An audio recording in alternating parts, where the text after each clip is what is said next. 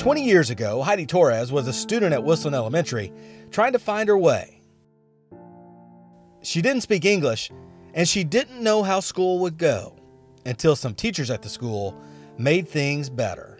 The teachers really helped me. I think they understood my struggles and took me in and helped me.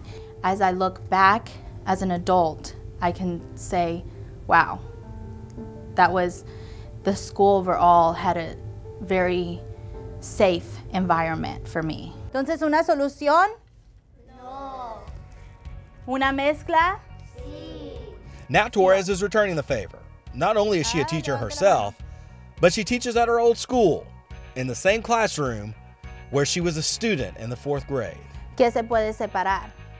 I mean, it is strange to know that I was here. It made me feel like if my 4th grade teacher was able to help me as much as she did, like it was kind of like an honor for me to come back and help the kids in the same place. And how nice to be able to say, I sat right there in this seat and I made it. So there is no excuse to you not making it. Heidi made it all of the way back to where it started for her.